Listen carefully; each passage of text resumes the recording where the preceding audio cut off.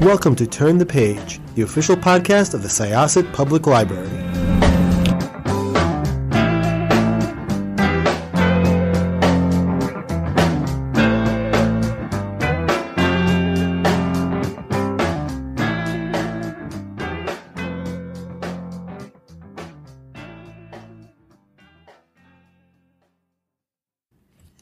Hello, I'm Jessica, and I'm sitting here with Legislator Josh Lafazan.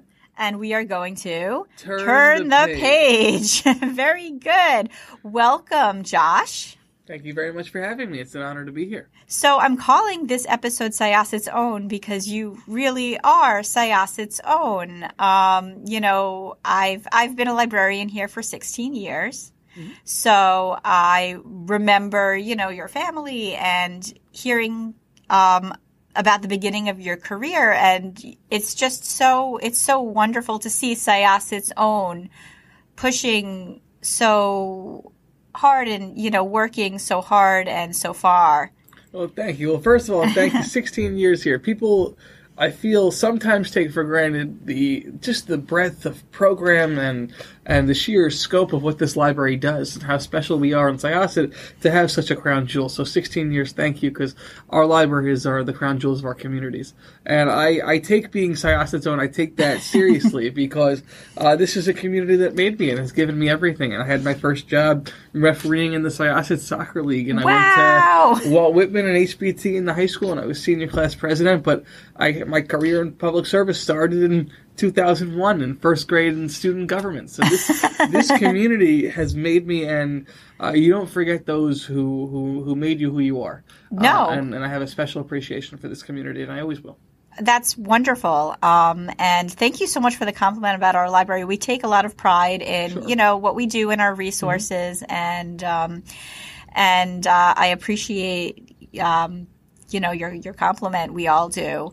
So would you like to tell me, beyond first grade, when you Sure. did you run for student council president in first grade? So first grade, I was the class representative, Miss Weiss class in Walt Whitman. I remember it was a tough election, and that was my foray into public service. And I Excellent. say that in all sincerity because I fell in love with the concept that I could use my voice to lift up the voices of my peers. Now, obviously, the magnitude of the issues has changed from bake sales and school plays to now I focus on public safety, and the opioid epidemic. But that ability to build a coalition and to use my voice again to lift up the voices of my peers, I fell in love with that, and I knew it's what I wanted to do for my life. That's really fantastic. I know I remember our first student body elections, and it's almost, I think, also a foray into public speaking because I remember Yes. some of my peers doing speeches. Yes, and I had to, in first grade, you had to get out there and speak in front of the class, and it's funny because you fast forward from 2001 to 2012, I was senior class president at Syosset High School, and, you had to give a televised speech to the entire grade about your plans and your vision for the class. And if it wasn't for the preparation that I got in student government, and of course I was a participant on the forensic speech and debate team. Now, I know Yes. aside from having an amazing library, we have a world-class school district. Yes, we do. And the forensic speech and debate team is nationally renowned. Is that that's still run by? Is it Lydia Esslinger? Miss Esslinger, yes. Who is just a guru of oration. Yeah, she is very good. When it's to be back here and to reflect on where I am in life because of this community. Again, in what other school district but Syosset do you have somebody with the depth of knowledge that Miss Esslinger has and the ability to translate that knowledge into action on behalf of her students? I would not be the persuasive speaker I am, and I would not be the confident speaker I am without forensic speech and debates. So now you look at whether it was student government or it was forensics, would I have gotten elected without those two experiences? I don't know. And so again, how lucky am I and how lucky are we that to grow up in the greatest community on earth, a safe community, and a community where knowledge is at your fingertips, whether in the schoolhouse or in the library. It's just I go around the community and I'm consistently saying thank you because it's not easy to live here, and people pay a lot to live here, and they give back Yes. Right? Whether it's the basketball coaches, or in a couple weeks we're going to have the holiday lighting spectacular that the Chamber of Commerce puts on. Oh, nice. Or the fire department goes out and, with the Santa outfit to every street. There's so many people who go out of their way every single day to make this place the place it is. And, it's my job to continue to remind people that it's important to give back, because it's what makes, a community without stakeholders bringing us together is just a group of streets. That's a very well put. That's a very well put statement. I absolutely agree with you. Mm-hmm. So fast forward to when you first decided to run for school board. Sure. I know this was 2011, right? Yes. It was the beginning of my senior year.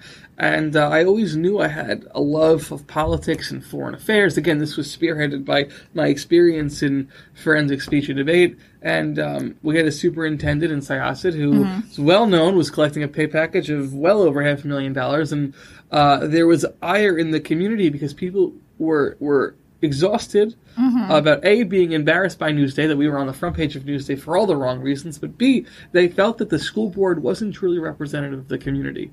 Because as we know from school board governance, a school board employs a superintendent, and a school board are the reps of the people. Right. So when the people feel their voices aren't being heard or their ideas aren't being enacted, that's a problem. Right. That's a fundamental breakdown of local government. So people were quite frankly hesitant to run. And again, it's difficult because when you have kids in the school district and you live in the community, so to me at 18, I had nothing to lose. Right? I was 18, I was senior class president, and right. I decided that who better to know what programs worked and didn't work than someone who was in those programs for the last 13 years. Right, who better right. to know, to have a pulse on the community than somebody. Again, I was refereeing in Syosset soccer and Syosset basketball. I lived in the community my entire life. I'm in touch with the student body. 18-year-olds on a school board, people would turn their heads. One 18-year-old with new ideas and a fresh perspective and an ability to think outside the box, that was a really reasonable stakeholder, because every demographic in society should have a representative.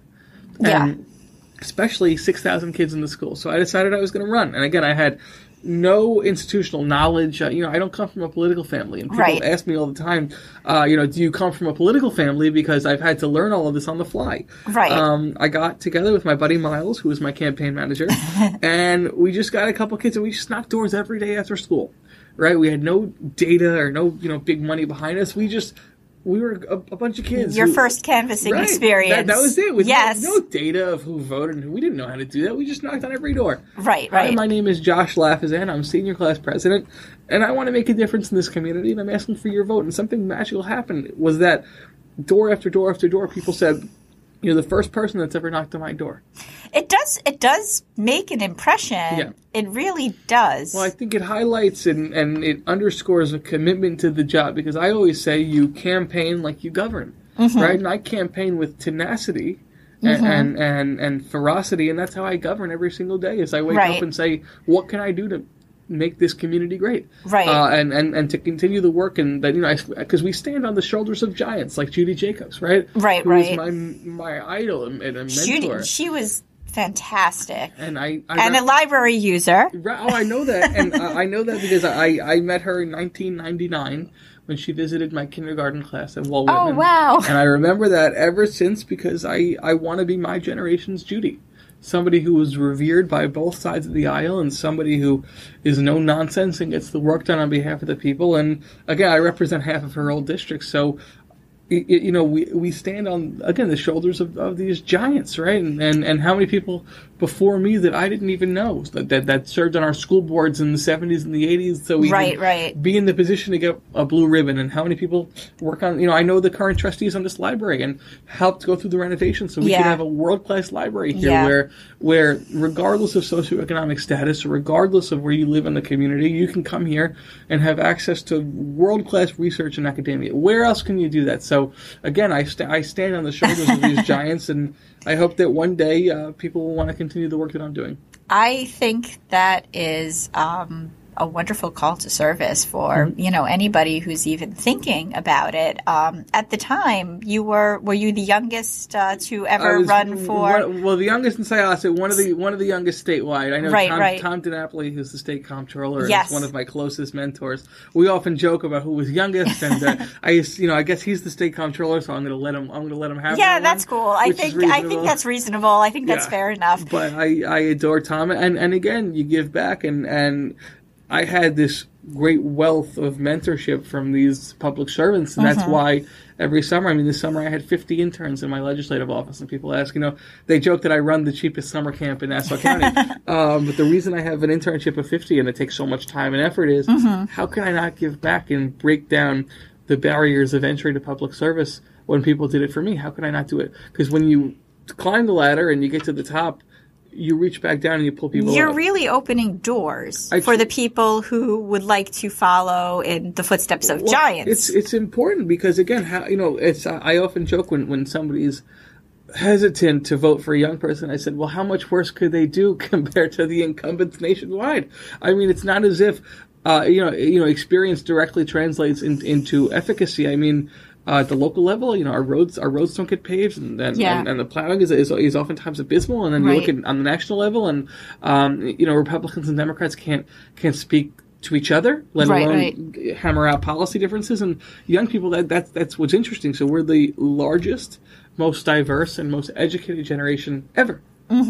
Yet we're the most underrepresented demographic in politics today. So. Yeah, we deserve a seat at the table. And what I say is if there isn't a chair at the table, then it's my job to pull one up for someone.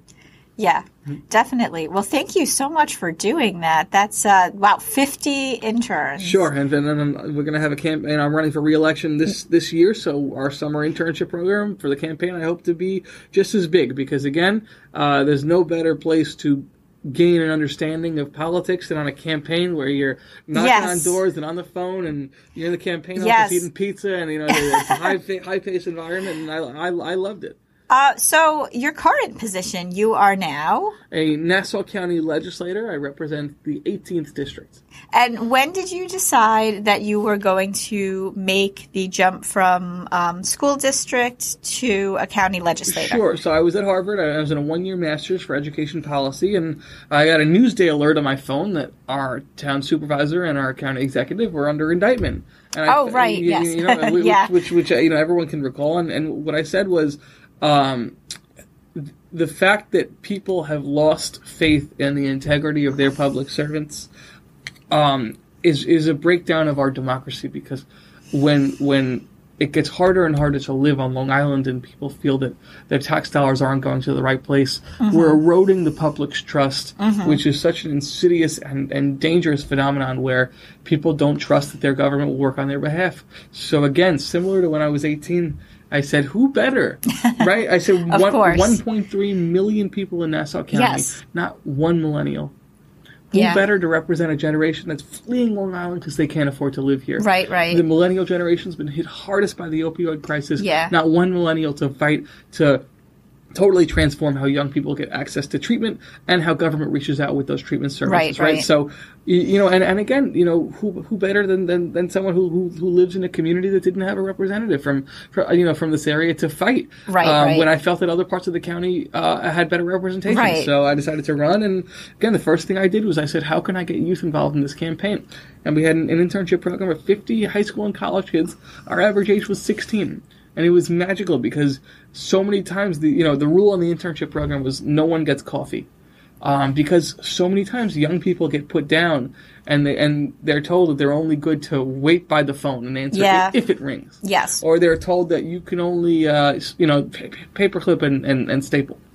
These young people that work for me, extraordinary. They had a social media team where they were doing social media advertising. There was an event team where they were planning my calendar and my event schedule. There was a constituent services team focusing on, remediating issues in the community. I mean, these kids were teenagers. But I never looked at them as anything less than equal. I like that. Nobody gets. No one gets coffee. No one gets coffee.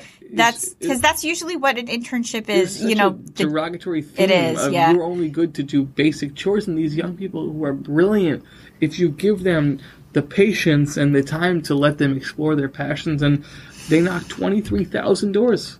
And I would not have won without them. I am very, very open about that. That's without incredible. these kids, I would not have won. So backtracking a bit, so you mentioned that you graduated from Harvard. I did. Mm-hmm. Prior to that, when you were on the school board, though.